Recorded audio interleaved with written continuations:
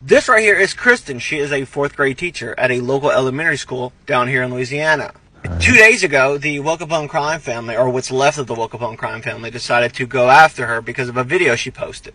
If schools are allowed to teach gender identity to elementary children, then I, as an elementary educator, should also have the freedom to teach them about how God was not confused when He designed them.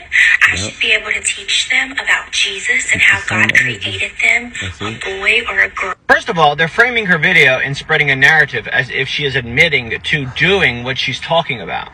But if you have any comprehension skills whatsoever and you watch her video and listen to what she's saying, she says, if we can do blank, then I should also be able to do blank. And because of how her video is being spun, she's getting a lot of heat from all the radicals. Except for here in Louisiana where she's being called courageous.